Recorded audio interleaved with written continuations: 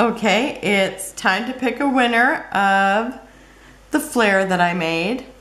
And I'll tell you, I had the hardest time trying to find the picker I had before. I don't know if this is it.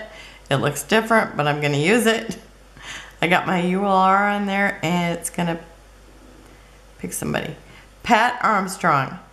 And I'm pretty sure you're on Love RTS, so you can just message me from Facebook. So on the instant messenger. And her favorite thing to do in the fall was she loves to go hiking and smell the leaves in the air. So congratulations, Pat Armstrong. Just contact me and I will get these Flair out to you. Have a great day. Bye-bye.